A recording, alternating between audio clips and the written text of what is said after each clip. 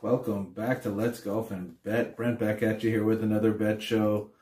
Thanks for listening. Like we always say, we really appreciate you guys. Like, subscribe, share. We're off to this week. A little brief recap from last week. I can't believe it. Again, the fourth week in a row. Triple-digit winner to start the year. Matthew Pavon, holding up Højgaard and Steven Jaeger. Xander was in the mix there a bit, but wasn't making enough putts on Sunday.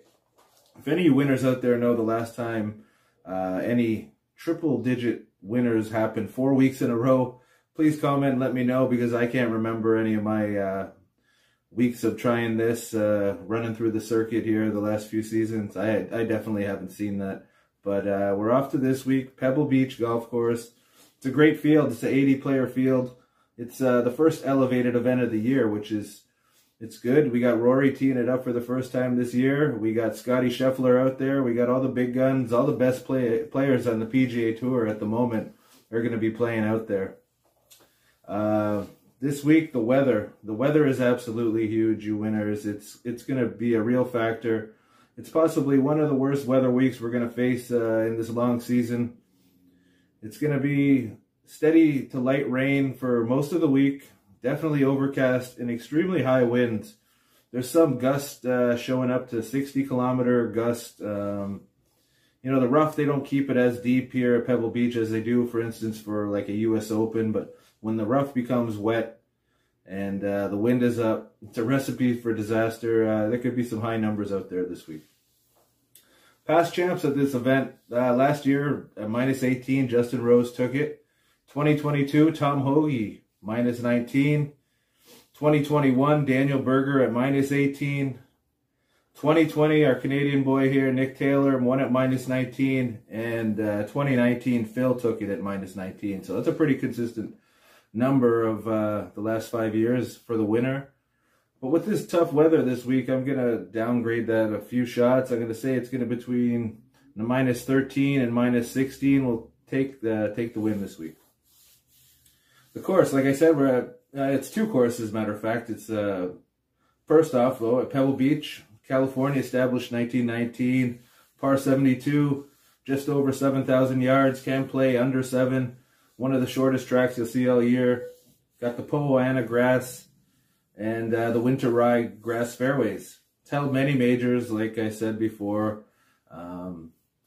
At a short golf course, it can play tough. Seaside winds, deep rough.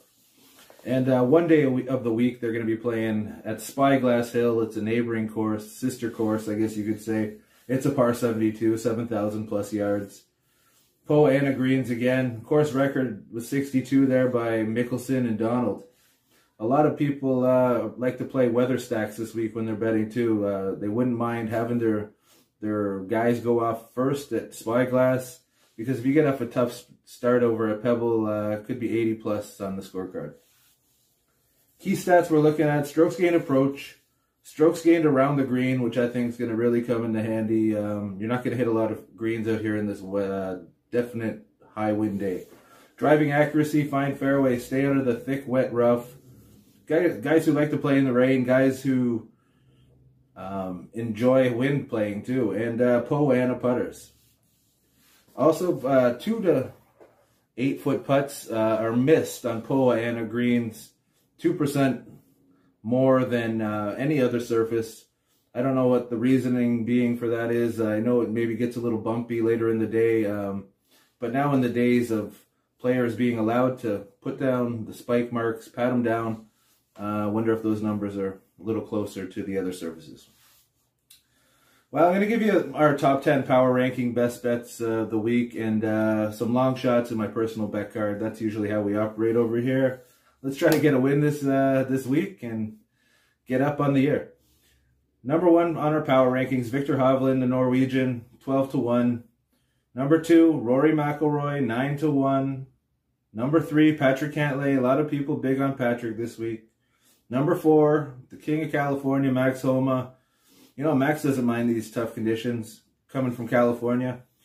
Number 5, Justin Thomas. I really believe JT's back. Let's see how he plays. Number 6, Colin Morikawa, another California kid who enjoys this kind of conditions. A lot of people don't look at him as a good bad weather player, but Colin definitely can hold his own in the bad weather. Number 7, Scotty Scheffler. Let's see if he can make some putts and hang around. Number 8, Xander Schauffele, another California guy. He's at 14-1. Number 9, Matt Fitzpatrick. These conditions, real tough, windy, blustery. Let's see if the Euros pop, just like last week.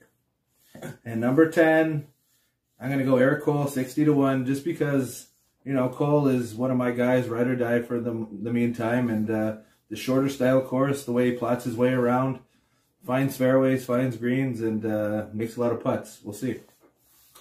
Now, I got some 4 long shots here that kind of stood out to me. First one, Kevin Hughes, been on a real heater. You can get him at 80-1, which I thought is a great number. Next one, Nick Dunlop, talk about a heater. He's just fresh off turning professional. Now let's see if he can cash some checks. Patrick Rogers, 90-1. Pretty good number for Patrick. He's one of those guys people have been talking about, you know, trying to win for years. Been close. Let's see if he does it. And our Canadian brother here, 150-1, Mackenzie Hughes, has been good in form.